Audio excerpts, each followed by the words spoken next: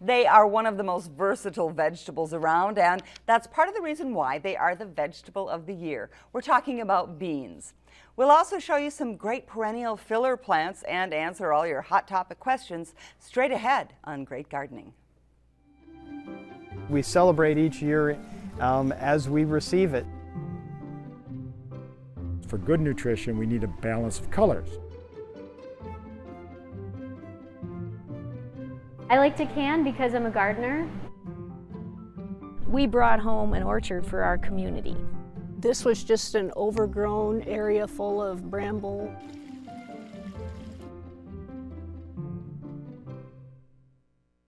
Hello and welcome to Great Gardening. The bean is the pick of the year for the One Vegetable, One Community project. Our experts at the table have grown their share of beans. They are Tom Casper, president of Duluth Garden Flower Society, and Bob Olin, St. Louis County educator and horticulturist.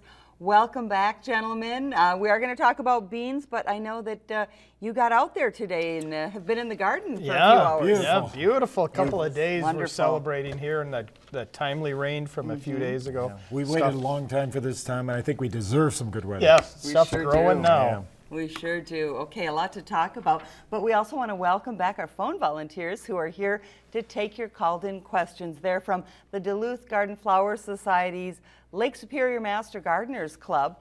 So give them a call at 218-788-2844. 877-307-8762 is the toll-free number, or you can email your questions during this half hour to askgardening@wdse.org.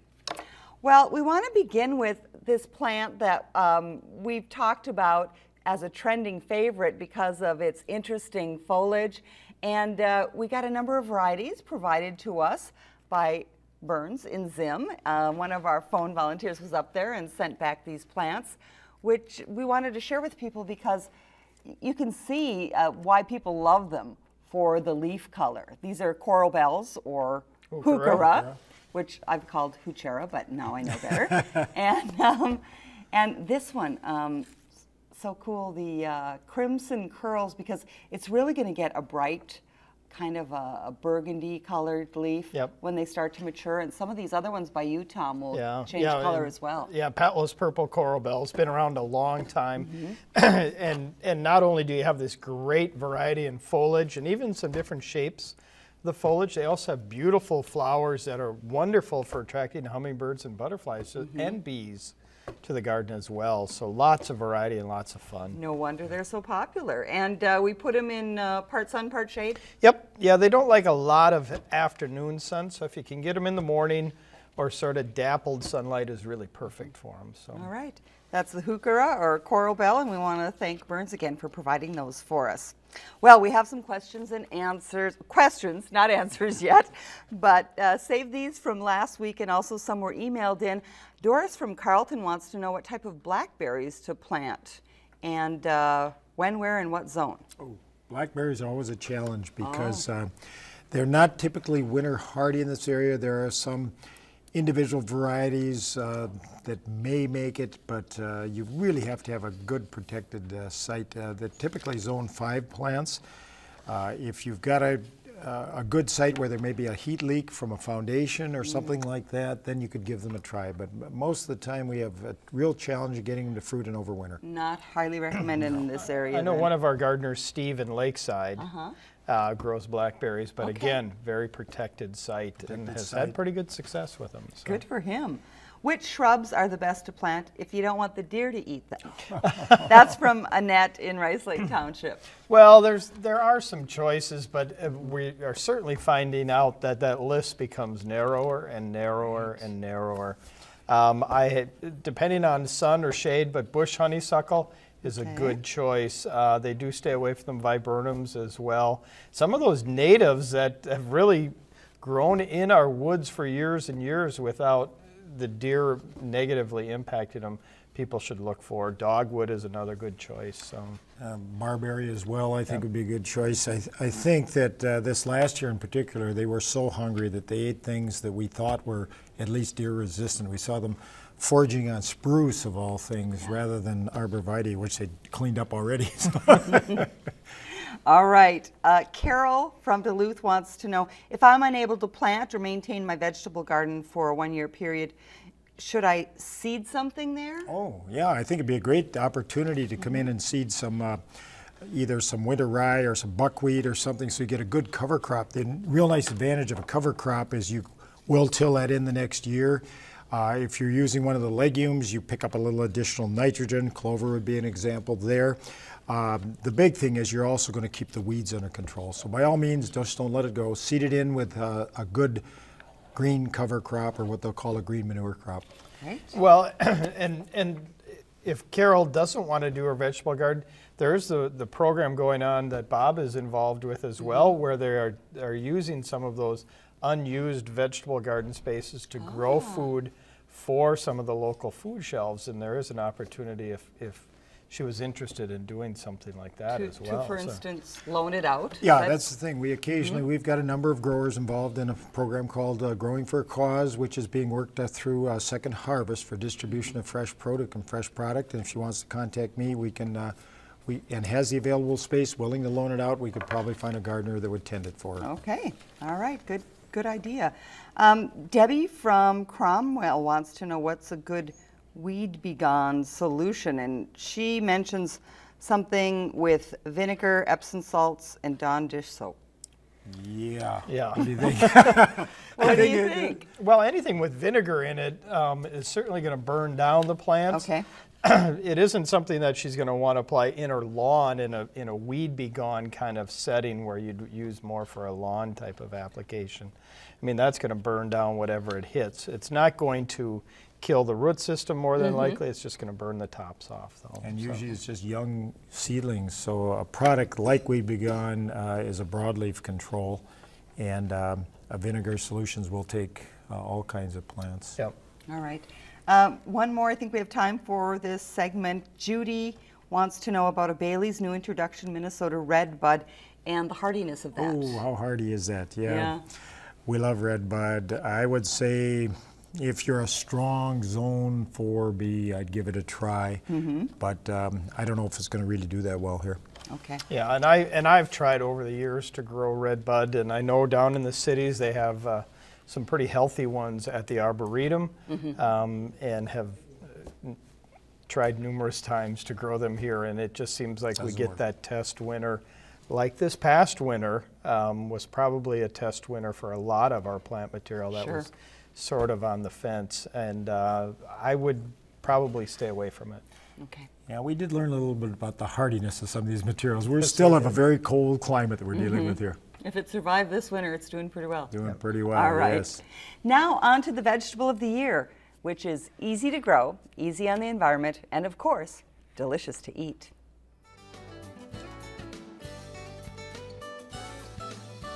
So the 2014 Vegetable of the Year for the One Vegetable, One Community program is beans. Beans went out, I think, for a couple of reasons. One is they're pretty easy to grow. They're beautiful. There's thousands of varieties, 40,000 I've heard varieties. They're really good for the soil. So there are some plants that take a lot from the soil, and beans are really good at giving back. It's called a nitrogen fixer. So every plant needs NPK, nitrogen, phosphorus, and potassium, but they can't get it from the air. So beans take it from the air, put it in the soil. So it's great for your garden. Big reason that that beans are such an exciting choice this year is they're very easy to save the seeds. So there's some plants, if you save the seeds, it won't necessarily grow true, but beans will, as long as you get a variety that's an heirloom variety that's been passed on. Some of them are known to be hundreds or thousands of years old, passed on. So we pick them for the ability to save. Because there's a really cool thing happening at the Duluth Public Library, which is a seed lending library. And the way it works is you go in, you check out some seeds, you bring them home, you plant them in your garden, and then at the end of the season, you let the bean pods stay on the plant, they dry up, and when they get rattly, you can pull them off, and out come these beautiful dried hard beans, and if you keep them in a dry spot, you can plant them the next year. And the library then will check out those seeds, and you can bring back seeds in the fall, and 6 seeds could be 600 beans. It's important to plant beans in warm soil. But if it's too wet, then the beans will rot. These are about 10 days old. This is about how big your bean would get if you stuck it in the ground and let it grow. You can see here, I started them in a plastic baggie. Some of them actually started to rot. This is what happens if you put your beans out when it's not warm enough and if they get too moist. These are some plants that my students have grown, and this is what they would look like in your garden at about 35 days. So they grow really pretty rapidly. Some of the varieties, you can start eating beans in 2 months. Most people don't start beans inside and transplant them. They don't transplant very well. But these students are going to give it a try and see how they work. A nice thing about beans too is that they're really pretty hardy. Once they get established and they start growing, they can make it through some pretty long dry spells too and still be pretty productive. The beauty of beans too is that it's got this long season of being able to eat it. You know, we can eat the green ones all summer. And then if you save your dried beans, you can cook them up like any pinto bean you'd get at the store or any soup bean you get. Through the One Vegetable, One Community, we do quite a lot of cooking demonstrations throughout the summer. So we go around the city and we will cook up whatever the vegetable of the year is. Last year we did a lot of grilled zucchini. And this year we're going to grill green beans. When food is fresh, it doesn't take a lot of flavorings to make it delicious. All right, very interesting and Nice exciting project. A little bit of a clarification about the nitrogen in the beans. Yeah, they're all legumes, and they fix nitrogen, which is unique. But you still need a good fertile soil because a lot of that nitrogen gets picked up, incorporated in the bean, and that's where the protein comes from. So you have a lot of net nitrogen addition if you're actually cultivating in the bean and the bean seed itself. So make sure you've got good fertile soil, and I think also the tip, you might want to delay planting just a little bit, particularly untreated seed. You really want that soil to warm up. Right. And most snap beans are going to be 55 days, so you got all kinds of season ahead of you. So don't be concerned about not having enough season. Be more concerned about cool, wet soils, which can rot the seed. As he mentioned, great information. And to learn more about the planting, care, and harvesting of beans, go to DuluthCommunityGarden.org. You can also find out more about One Vegetable, One Community. And we also want to tell you about what they're calling Sunday work days at the Hillside Public Orchard. And that orchard again is at, as soon as I find my address here, 6th Avenue East and 10th Street. Yep. It's right by UDAC in Duluth. And it's a place where people are gathering to plant, and they also can come in to harvest. But Sunday, June 1st, they're going to be planting beans and providing bean seeds. So that would be a good time to go there. And the Hillside Orchard is such a great idea. And the folks there that started that a few years ago and having those fruit trees and really available for the community to come and harvest from and to share in that experience. So we're going to take a tour there in 2 weeks on Great Gardening. We were there last summer, and so we have a great tour to show. Cool. So that'll be a lot of fun. Let's get to more questions that are coming in tonight. Stephanie from Duluth has 2 lilacs that are very old. The deer have stripped the bark off them from the ground up. What can she do? More than likely it wasn't deer. I'm guessing it was more than likely rabbits. She can cut down below where they've stripped, and they are going to re-sprout for her. Lilacs are tough plants, but she'll want to go in and cut all that off and let them sprout again, and the plants are going to be fine. Probably not going to bloom for her this year, but in future years should be just outstanding. So. Okay, great. Annie from West Duluth has tomato plants in a container and is wondering how deep should the container be for the plant's roots? Okay, tomato is a rather unique plant, one of few actually where you can actually sprout roots along the main stem. So she can really take those stems, particularly if they're a little elongated, and actually drop it down into the soil. I wouldn't suggest more than about 6 inches at a maximum. If she has longer stems, then you can make kind of a hook there and actually get that stem laid kind of parallel down the soil and under the soil and try to do it that way. But yes, the long-legged plants, you want to get them in the soil relatively deep. And they will sprout rather than rot. They'll sprout roots. Rather unique to the plant. Now, you're saying in the garden from the container, but what if we keep them in the container? Or were you referencing that as well? Well, she won't want to keep them in the container because they have very aggressive root system. If you have a tomato that has a 3 foot, 4 foot top stalk, it probably has 2.5, 3 feet of roots. So consequently, it's not going to be happy in the container. It'll be too root bound, so they will come out of the container, and then she can set it in a little bit deep up that stem. Make sure you protect the stem from cutworm with some kind of a wrap, because those stems are very vulnerable, particularly early in the season. Okay. Mark from Duluth wants to know, what's the best way to overwinter hosta in a container? I'm laughing because lots of folks are doing containers with perennials, whether it's the heuchera that we showed or other perennials like hostas. The best thing the thing he should do is really to sink that container in the soil, ground level. So if he's got a pot of hostas, next fall after he's grown them in the container, take the container, put it at ground level. The plant will be just fine. You need to get that insulation from the soil around it, and the plant will do just fine for them, especially hostas will be fine. So. Okay, great. All right, well, onto our tour now. Up on the hill, in the biggest city on the Iron Range, it can be challenging to grow a lush garden, but you'd never know it looking at this landscape. I'm Donna Stuntebeck, and you're in my backyard in Hibbing, Minnesota. I started digging underneath my pine tree, and the story goes on from there. Well, it is all perennials. And the globe thistle, a lot of people don't like it. I love it. It's a beautiful, beautiful purple flower, and it grows wild. This is all a shade garden, a stilby, hostas, lots of different varieties of hostas. Most of them given to me as little itty-bitty things, and they're just growing wild. A lot of ground cover. I like sedum. I like ground cover, so I have a lot of it everywhere. Pam, my garden here is all for foliage. There's almost no flowering of anything in here. This is my pergola, which I've got, this is a variation of a clematis. It's a real old-fashioned clematis. Again, I got it as a starter from someone. And I put some annuals in here. Just a good sitting spot. I love to come out here and just sit and enjoy, and when I have company, we come out here. And a couple of years ago, I had electricity put in it so we can use it more at night.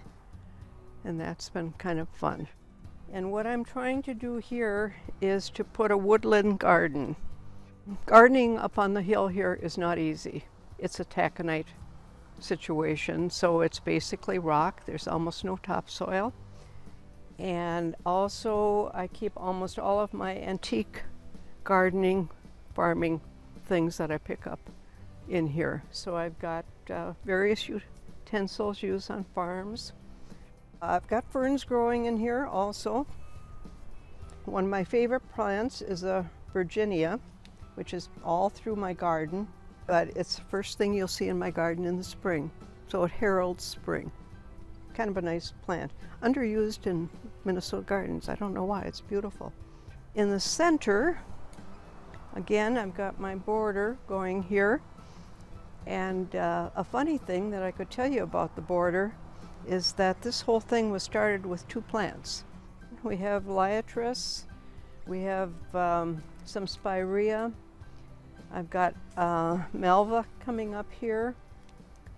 Again, I've been experimenting with succulents, and so I've turned my bird bath into a succulent flower pot. We have a mountain ash in here. And it's a real old one, and it's slowly losing its leaves, but I love it because it lends a kind of a eerie touch to my garden.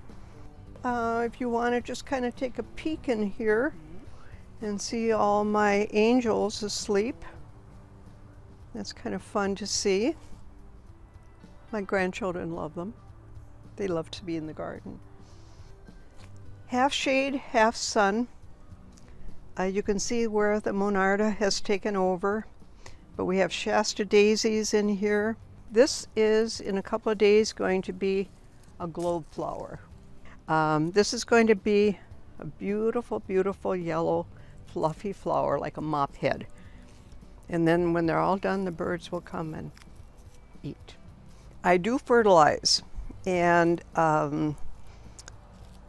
up until the end of July, I fertilize most things about once a week. I find that you have to. There's no way that you're going to really garden up here unless you give it some help. So everybody loves my birch tree because it gives such shade here. It's a river birch. But what inspires me really is to see other gardens, see how things go, and just come out here and see something that's really pretty and peaceful. I just love it.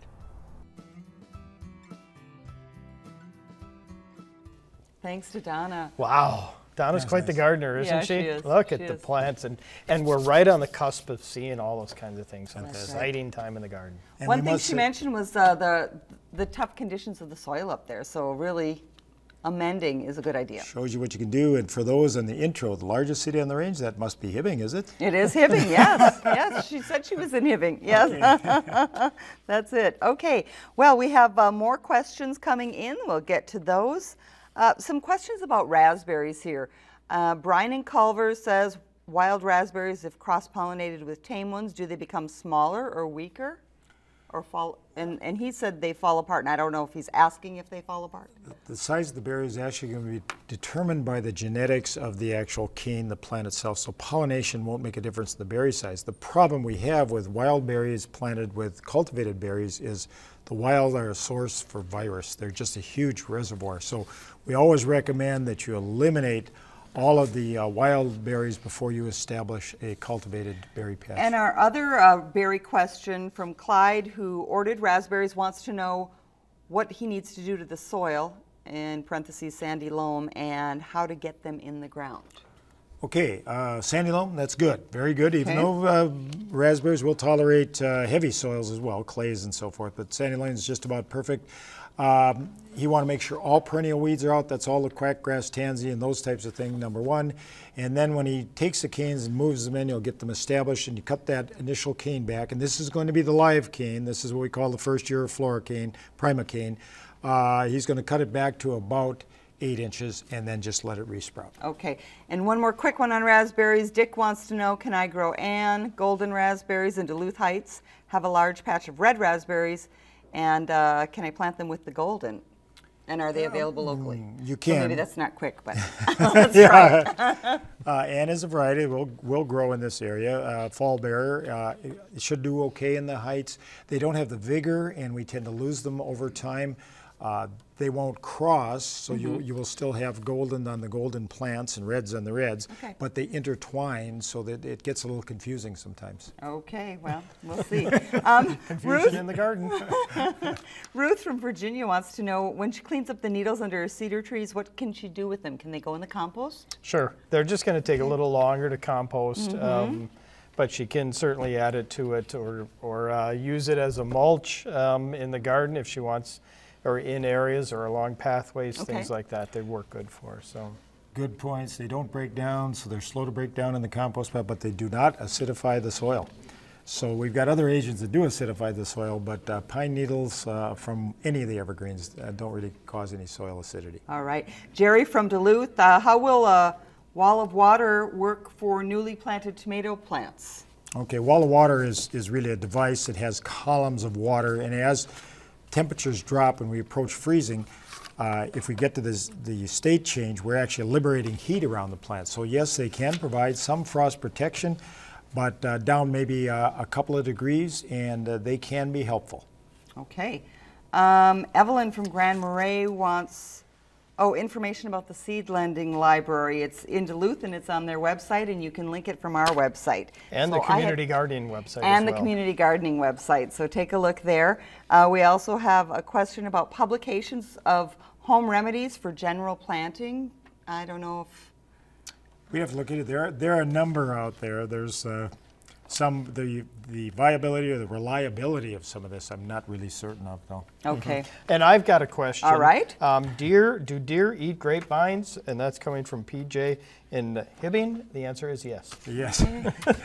I And took grapes care of that probably one. too, right? And the grapes. All right. They don't wait for the grapes, do Yes, they? I know. That's all the time we have for questions right now, but some upcoming garden events that you might want to check out include the Altrusa Garden Affair that comes up on May 31st. It's at 52nd Avenue East and Superior Street. They have plants for sale. And Tom, I know you want to talk about the annual plant sale at the Rose Garden as well. Yep, the 19th annual plant sale's coming up. We did move it. It's been generally on Memorial Day weekend, but we moved it to a week later, so it's a week from this coming Saturday, the 31st of May, in the Rose Garden parking lot, 8 a.m. Big sale, lots of plants grown by lots of local gardeners. And then if I might say, because you always sell out, there will be one more opportunity. The St. Louis County Master Gardeners the following weekend are going to have a plant sale at St. Lawrence Church the following Saturday. So there are going to be opportunities. Okay, and St. that's Lawrence in Piedmont. Piedmont. Yes. All right. Okay, well, we also want to tell you to check out our webpage for more on our calendar, information from our shows, and you can also look at full past episodes of Great Gardening. That's all the time we have for now for this edition, and we want to give our hearty thanks to Bob Olin and Tom Casper for all your expert advice once again. Also to our phone volunteers from the Duluth Garden Flower Society. And also, we want to tell you to be sure and get out there and support your local garden centers and greenhouses. And from all of us here at Great Gardening, thanks for watching and enjoy the garden.